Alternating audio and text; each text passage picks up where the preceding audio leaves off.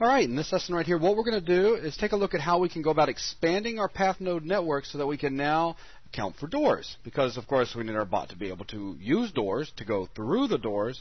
So there's a couple of things that we need to do, and there's two different ways we can do this setup here, and we'll take a look at both. So, Logan, if you will. All right, because in a second you'll see how we need to work on the door just a bit to make the navigation network actually run through it. So I guess we can point out that that is a door right there. As a matter yes, of fact. What it is, though, is just level's just been zoned, and that's currently the zone portal. Right.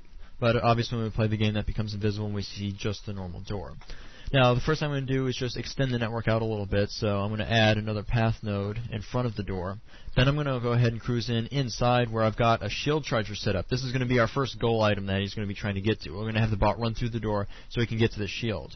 But let's see. After he runs through the door, let me make sure there's the path node in between this.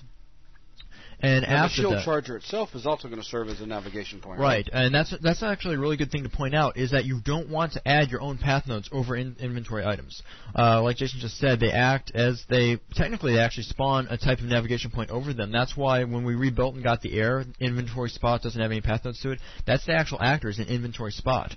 But it's the charger that's responsible for spawning that. Right. So what it is just these are automatically set up for navigation. So let's go ahead and throw a couple more in there real quick, just so that we can see it branch off from that as well. All right, I'm going to go up to this edge here, since we're going to be navigating off of this in later lessons, and just set up the path nodes over it real quick so you can see the rest of the network.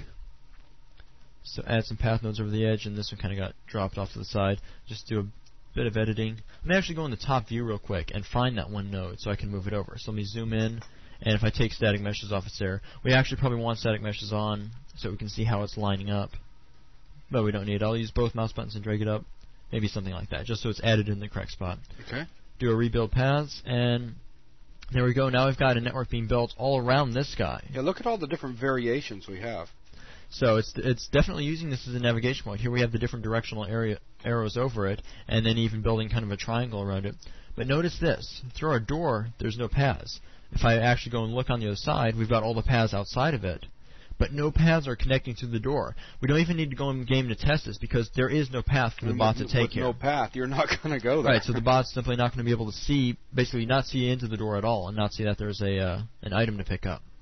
So we need to find some way of getting networks to build through. Technically, the reason why it's not now, if we open up the door mover's properties and go under its collision, it's set to path colliding. It's set to true. So it's going to see that as an object, just as though you would add a rock into the level. And I was trying to path node around that. You don't want to try to run through the rock. Yeah, that would be kind of strange. So an easy way, since this, as far as the bot's concerned, the door could not even exist because it is set up on a trigger. It automatically opens. So if the bot didn't even think it existed, he could run through it just fine. Which we can simulate that by using a path colliding. Let's set that to false real quick, and now rebuild the paths. And that's one way of going about doing it. Now we have the paths built through it. So now the bot would actually use the door. As a matter of fact, we can go ahead and load the level up and test. All right. So we'll confirm. And we'll also make sure that the little workflow enhancements that were set up in the last lesson work just fine. Let's load this up and play. Spawn in. Hit 7. Now I'm in ghost mode, so I'll jump back out. Spawn the bot, view the bot. Very nice. Yes. So bot's running around. Hey, straight to the door. Door opens. And now he's just running around. And he chose not to even run up to the ledge, too. Right, because now he's basically just going to pick some random point on the path. So throw the debug information back on. That probably would have been another good one to have bound as well, just so that we can watch where it is he's wanting to go as he traces out his route. So, but that is where we can watch the green line there. So this time he did decide to run all the way to that one point. Very cool. So, that's the basic setup for a door. Now, I'll point something else out and show a different way of actually setting up the door using a different actor now. Okay. So I'll exit back out into UnrealED. And so for a basic door, that works just fine, setting its path colliding to false. There's another way of going about that. If we go back into properties and set path colliding back to true, and rebuild real quick. So now we've got the same problem we had before. We don't have paths between there. There's a different way we can go about setting this up. There's actually an actor called door that's used to set up door type movers. If I open the actor class browser, go down to navigation point, there's door. I'm going to add the door next to it and then center it up. So right click, maybe about there should work. So add the door, and let me see. Maybe move that around. I'm actually going to go ahead and throw my camera right in the center of the door so I can see how this is lining up. Also, if I zoom in, we have the door actor right over here. Here's our trigger that we were using. And I guess I could point out the setup of the door a little bit too. The way this door is set up is trigger open timed, and this is the trigger that opens it. So when I open up the door's properties, we've got things under the door rollout, things like door tag, or door tag and door trigger. This door's tag is, well, we can select it real quick and go to events. Its tag is door E.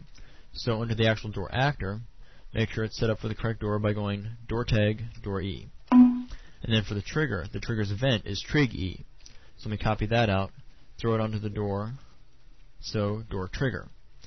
So now the door's, basically we're setting up, collecting some information for this door actor so it knows how the door is supposed to operate. And once we have this set up, so we can rebuild at this point because now we've set it up with the correct triggered door. It is initially closed. So what's the point of telling this door actor, the door tag, and the door trigger? Why do we need to give it this information? Of doing all this instead of just simply making it path colliding false. Why go through the extra set of steps? This is because door actor can actually block, or the door actor can block this part of the path off. For example, if you had a door that was locked in a level and was open during gameplay or from a trigger elsewhere, you could actually set the navigation network up so that the bot wouldn't try to run through a locked door, but later when the door was unlocked and opened, he would be able to run through it. Okay. So that's where we've got block when closed, true or false. So if this was like a locked door that we could open elsewhere, we could set block when closed to true, and then the bot wouldn't navigate through it until it's open. Okay. So with that now, let me center it up this just a little bit better, and now if I rebuild paths, let me see if it calculates through, and let's see. It moved it around a little bit when I rebuilt. There. It said it couldn't be based. It was basically just realigning it with the door a little bit. Okay. But now we have the paths building through it because it's actually building the paths through that door actor. So now it's irrelevant that the door is in place and even that the door is set to path colliding. Right.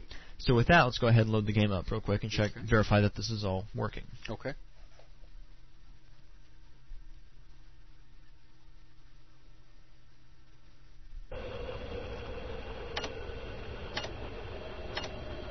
Play. Ghost out. And check this out, my key isn't working anymore. This is because the way UnrealED works, what we probably should have done is set UnrealED up to use a different ini file, because as UnrealED decides, like, it hits various intervals, and it's to check if it should auto-save the level.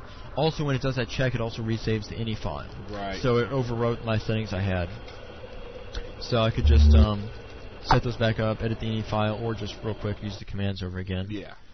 I'm going to do, let's see, so add named bot gorge. I'm also going to hit escape now to pause this out so we can hold them there. We can also bind a key to players only. So I can real quick get the view player command in.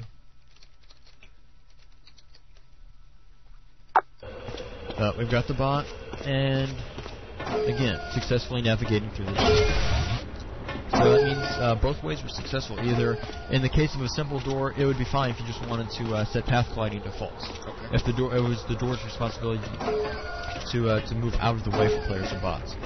Or you set it up with a door actor, when the door actor would also add extra functionality if you need the door to be locked. Okay. So with that, that pretty much wraps up this lesson on interacting with doors. Okay, excellent. Thanks a lot, everyone.